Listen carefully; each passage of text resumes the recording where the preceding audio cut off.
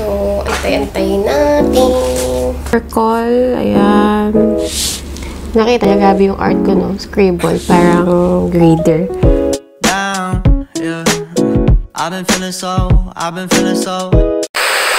So, hi guys! Welcome back to my channel. So, for today, I'm going to share with you this purchase from Amazon, which is at first doubtful ako kasi baka mapeke ako, but then, ayan, in-order ko pa rin kasi I think it will really help me, for example, when making thumbnails, and kung kailangan ko ng mga documents na kailangan i-sign through my phone or sa iPad ko, kasi for my laptop, meron na siyang sarili niya. So, ayun, nag-purchase ako nito. So, before we start, don't forget to subscribe, click the like button if you like this video, and without further ado, let's proceed with this.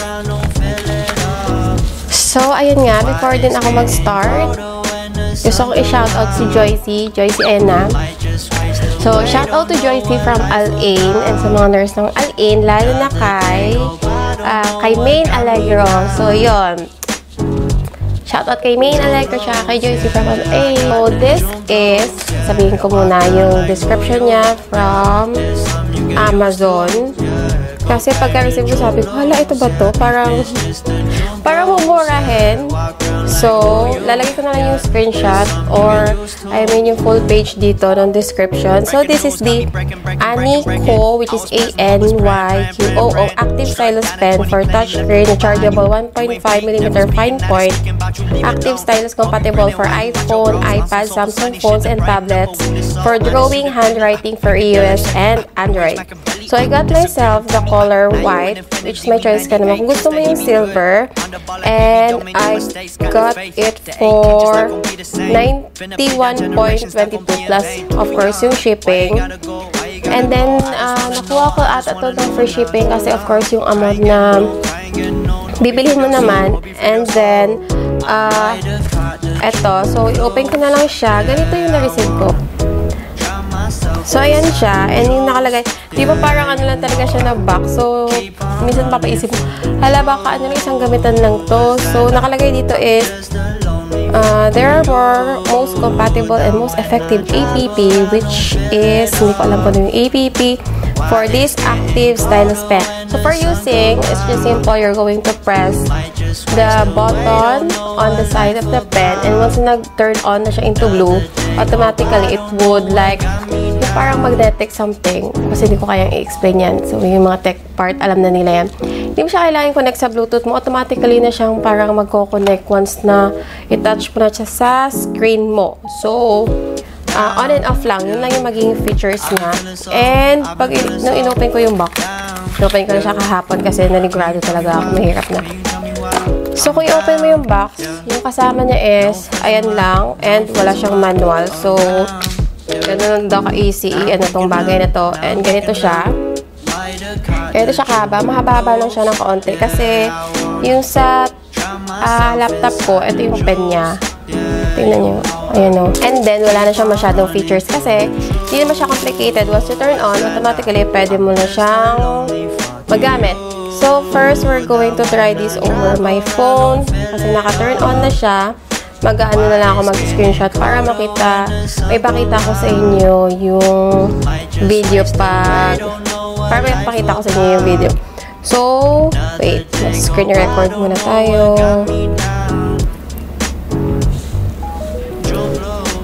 Ayun, so we're now screen recording on my phone.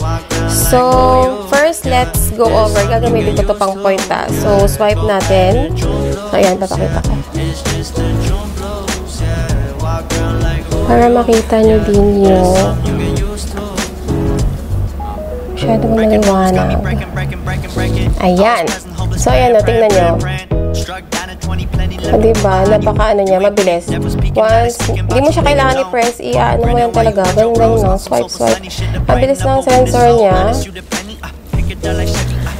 And then, ayan, punta tayo sa notes. Diba sa notes, meron dun yung parang all iCloud, let's make, ayan.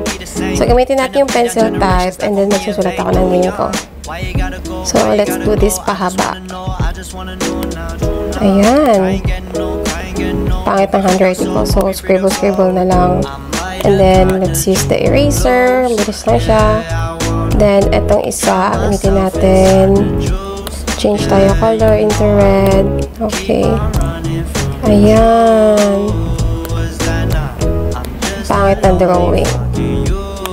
Erase natin. So, ayan, nakikita nyo kung gaano ka-sensitive at kabilis niyang mag-react. Hindi siya yung nag-loading. So, gawa tayo ulit. Ito, highlighter.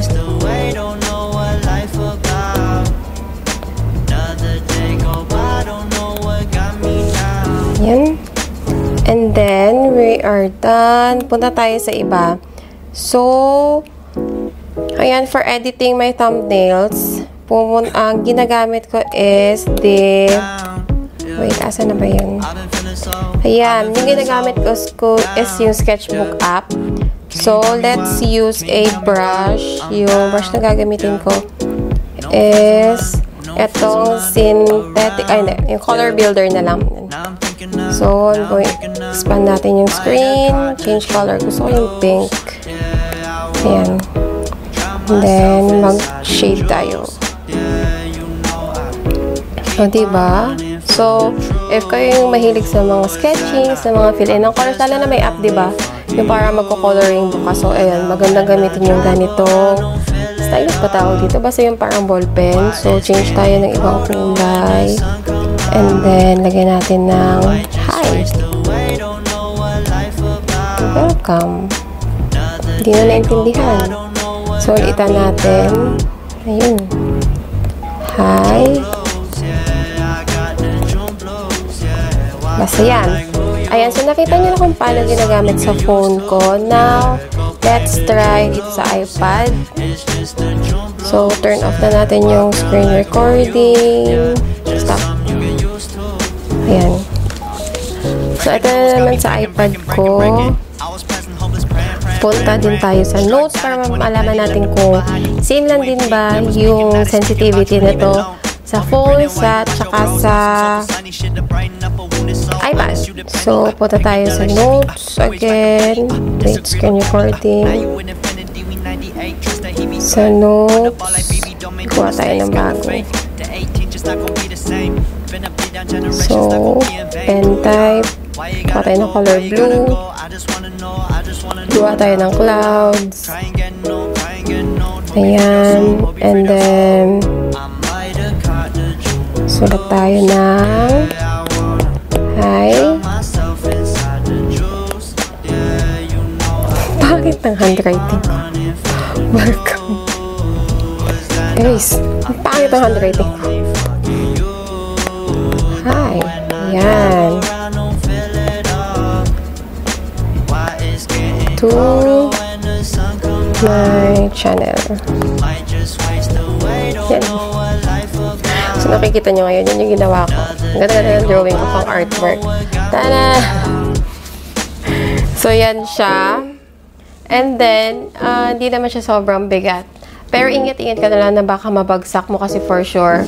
Pag ito, tumama ng pagganyan, nakaalog yung lahat ng laman nito. So, yan. Ayun nga. Try ko. Wala akong ano eh. Ano daw? Pwede sa iPad Windows. So, ayan. Tatry ko i-open. O, hindi. I-open ko yung laptop ko. Tsaka, check natin yung ano na itong dalawa. Kung same lang ba to sa sensitivity nitong pen na kasama sa laptop ko. Yes, open na natin yung laptop ko. And ito pala yung laptop ko is Asus na pwede mo siyang touchscreen siya na pwede mo siyang ganito i-bend. So, kaya minsan pag gumagawa ko ng thumbnail, either nakaganito. Or, for most of the time, sa iPad ako gumagawa kasi habang nag-edit ako, nag-aantay mag-export. So, multitasking, gagawa nila din ako ng thumbnail. And I just realized na mas maigi pala na talaga na bumili ako ng ganito kasi etong kasama sa laptop ko, kailangan ko siya lagyan ng battery. And pag hindi ko na siya kailangan, ginagawa ko, nilalagyan ko siya ng paper dito. So, ayan o. Isang ano siya, AAA na battery. 4 na battery. 4A na battery yung ginagamit ko sa kanya. And nilalagay ko siya ng tissue dito para hindi siya mag-turn on. So, yun. So, unlike ito, i-charge ko lang by cable, turn on ka nun. So, hindi ko na kailangan maglagay pa ng mga batteries. So, yun. So, na-realize ko, best thing na binili ko talaga tong ano to? Ano bang tawag dito? Yung pen na to, yung parang stylus din nga. And then ngayon, ayan, gi-record tayo sa screen. Ayan siya. So, gawin natin, flip natin para mas maayos. Nagawang ganyan. Ayan. Up. So, yan. Flip natin sa screen. Touch natin. So, naka-tablet mode na tayo ngayon sa laptop ko. And then, ayan. Sige ako dito para makita nyo. Ayan, feeling artist kasi. So, yan. So, punta tayo sa menu. Ay, mag-screen record pala tayo muna. Wait. Turn on ko muna yung sa screen recording niya. And then, ayan. We are now recording. So, ayan na siya. Naka-record na tayo. Punta tayo sa Windows. And then, try natin mag-scroll. Yan. Yan siya. Kita nyo kung gaano kabilis. Yan o. Bilis nyo. And then, ito. And then, let's go back to menu. Yung naka-pin. Try natin mag-open yung sketchbook ko. Nakalagay dyan. Live is meaningless without it. Try natin mag-open si sketchbook. Yan na. So, kuha tayo. Skip. So, kuha tayo ng brush. Ano bang brush na available ngayon? Kuha tayo ng brush. Piliin natin is... Wait, ano bang pipili natin brush? Ito pala yung choices ng brush ko. Ayan. Then, kuha tayo ng ano to. Parang ayoko na synthetic. Kuha tayo ng... Ayun. Ito na lang, synthetic flat brush. And then, yung kulay. Ayan, color pink. Magawa tayo dito ng sketching. Or I think kailangan natin mag-change ng brush sa parang solid ng kaunti para hindi siya nag-fade. Ito na lang. Ayan.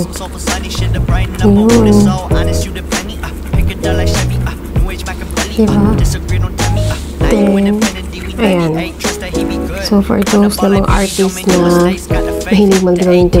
So, ayan. Very convenient pag meron kayong ganito. Lalo na pag pipirma, kuha tayo ng parang ballpen. Ayan. Then, change natin yung ano niya. Yung kapal ng ballpen na kinuha ko. Ito. Then, yung brush.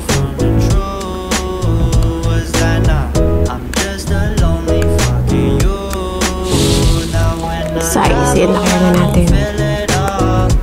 Yun. Then, kuha tayo ng pangkulay.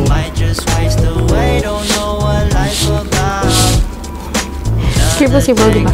So, I've noticed, wala naman siyang delay once na yung tip niya. Nadikit mo na sa screen ng phone, iPad, tablet, or laptop mo. Automatically, walang delay sa paggalaw.